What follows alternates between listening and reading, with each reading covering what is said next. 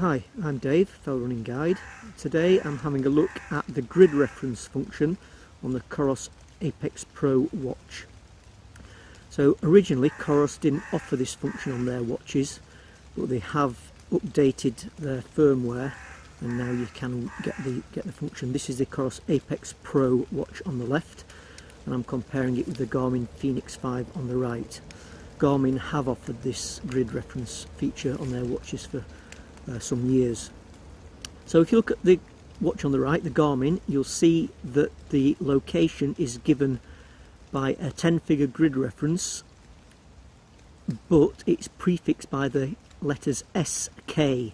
Now that tells us which 100-kilometre grid square we're in, and you'll find that SK on Ordnance Survey maps.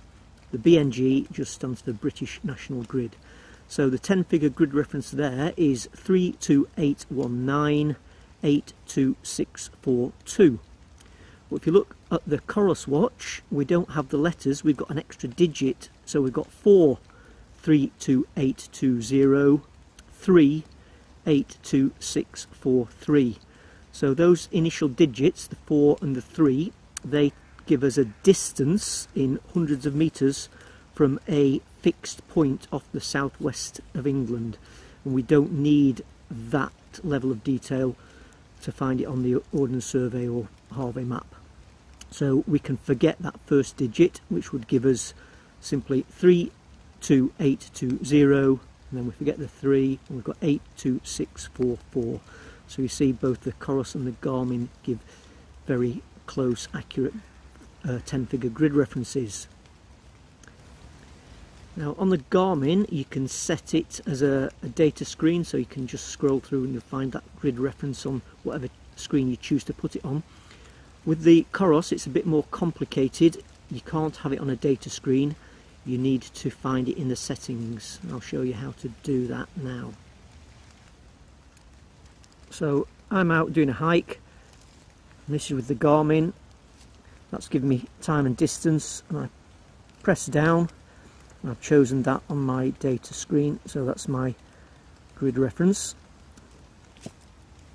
On the Coros, again I'm doing a hike, that's my time and distance, but to get to the grid reference what you need to do is go and find it in the settings. So I need to press this bottom button.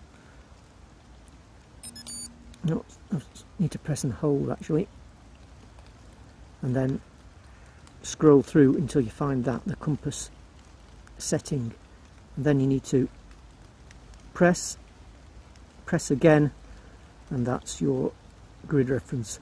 So a bit harder to find on the Coros, and if you're not used to doing that frequently you might forget how to do it, but it is there.